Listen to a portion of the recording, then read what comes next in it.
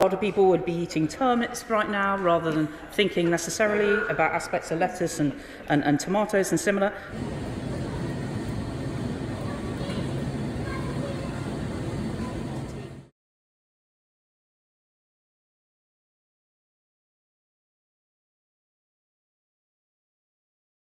But it's important to make sure that we cherish the specialisms that we have in this country.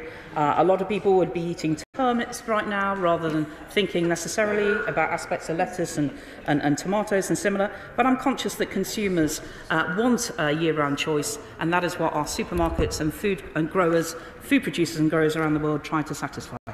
I'm led to believe by my officials, after discussion with industry and retailers, we anticipate this situation will last about another 2 to 4 weeks. It's important that we try and make sure that we get alternative sourcing options, and that's why the department has already been in discussion with the retailers